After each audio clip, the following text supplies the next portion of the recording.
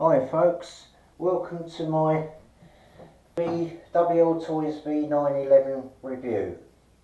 What I'm going to do today, because I was going to do this outside, but let me just adjust this camera a minute. Sorry about this folks. There you go.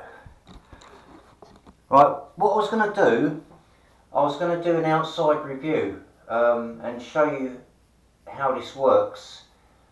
I've already done a review on this helicopter, so I wasn't going to do a flight review. I just wanted to do a mod upgrade review. But unfortunately, it's been so windy these last few days, this won't fly.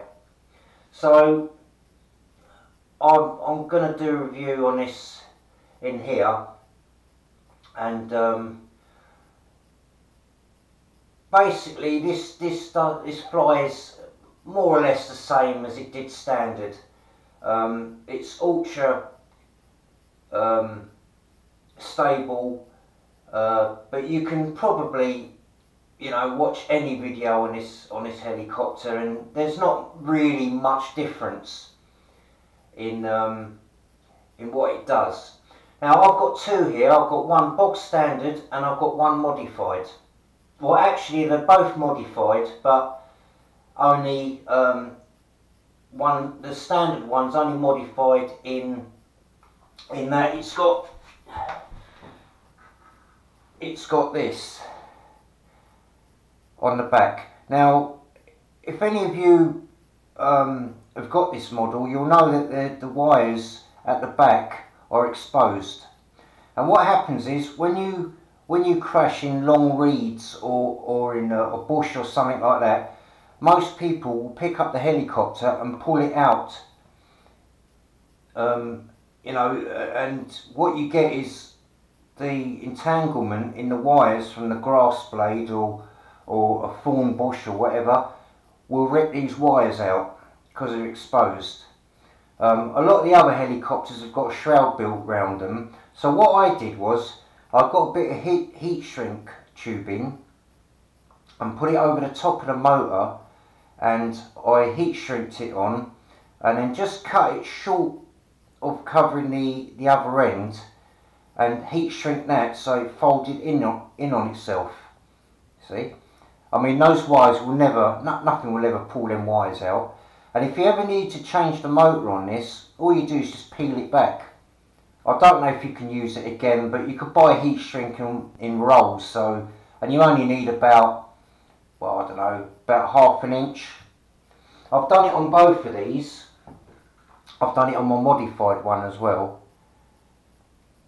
Now the thing is, you shouldn't need to adjust the steering trim on this.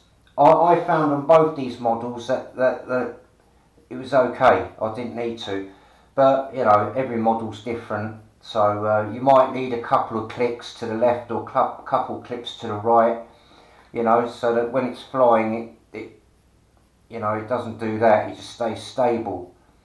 Yeah, so that's worked out quite well. It doesn't add really much weight to the end of it. It's probably 0.1 of a gram or something like that. So you shouldn't need to adjust the steering. Now, the second thing I've done on this was I got this paddle type Flybar on there. Now, on the standard one, you get these barrel type Flybars, which are quite, well, they're not weighty, but they're a lot more weighty than what the paddle one is. There's the paddle one upside down. Now, as you can see, the weights are a lot smaller, a lot less. There's a lot less weight on the whole thing, and in actual fact, it's shorter as well. I don't know if this camera will pick it up, but there you go. It's about, I'd say about an inch shorter, so ½ an inch either side. They're more aerodynamic because they're knife edged, and they're sort of like an aeroplane wing. See, they're contoured. Now, there is one thing you're going to have to do on this before you fit it, because they come a bit thick. in the middle. So what I've got here are two types of women's nail files. These make excellent model trimmers, like to trim plastics down. I've actually nicked the blade a couple of times, and what I do is I do it on the quadcopters as well. I get these nail files and I just gently take off all the rough burring and nicks off the wing, and I haven't had to replace one yet.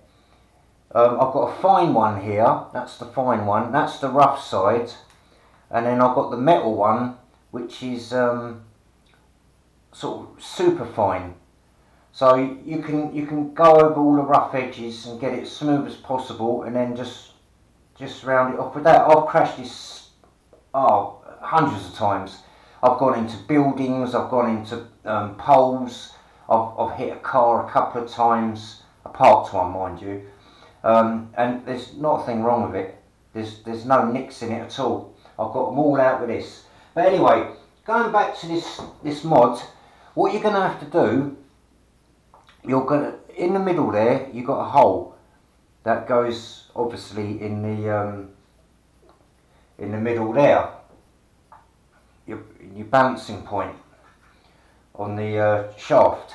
Now when you do this, it's going to be too tight, so what you have to do, you have to run this up and down about 10 times, not much, both sides about 10 times, and then it will go on now, and you want to screw that screw. There's a little screw there in there, and you want to make sure that the other end comes out, so you've got quite a bit poking out the other end. Now by now this will be really tight, so what you want to do is you want to back it off a couple of turns until it's like this, until it's really floppy. Once it's like that, you know you're okay. You do not want it tight at any point. So that's the only modification you're going to have to do on that. Unfortunately, I bought a few of these and they're all the same. They all need trimming down. Right, the third modification I've done is I got a pack of 5 of these 200 milliamp an hour batteries. They cost me £4.20 and they're 200 milliamp an hour. And the standard one, I believe, is 140. They're 140 milliamp, and they give you about 7 minutes, 6-7 minutes flight time. So I'd imagine the 200 would give you about 10. Now as I've got a pack of 5 there, you know, that's 50 minutes worth. Now the odd thing is, the standard battery, if I can find this, there it is. The standard battery is 6.2 gram. The 200 milliamp one is actually lighter, it's 5.8, and it's the same size. Now you'd think that, you know, 200, that's what, 60 milliamp more than the standard one, would be longer, but nope, and heavier, but it's exactly the same. So, and I do believe you can go up to, on this type of battery, you can go up to 240, but it's a bit pointless because I've got 5 of these. I've got 7 in total, so why would I need 40 milliamp more? It's not going to give you much more flight time really. So, you know, when I run out, I'll just change them for another battery. So that's the third mod. I am currently waiting on a swash plate conversion, which, to be honest with you, I don't think it's going to make much difference on flight.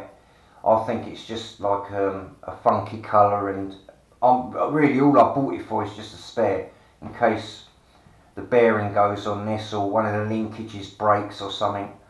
But that's in blue, and I think that's made from that Derrelin material, which is kind of like a nylon plastic composite. But yeah, so unfortunately I would love to show you this flying. I did fly it around my bedroom the other day and it flew super smooth. Now as regards to Flybar slap, You will still get that with this, but it won't do it as often, and only if you're flying aggressively. See, what you've got to remember is that these fly bars are like pendulums, you know, they're a balance bar. And what happens is if you're too aggressive on the pitch, as you can see there, it goes down and it slaps the canopy. So you'll get bounce and it will slap the canopy. But as this is shorter, it doesn't do it as much. It will still do it, but not as much.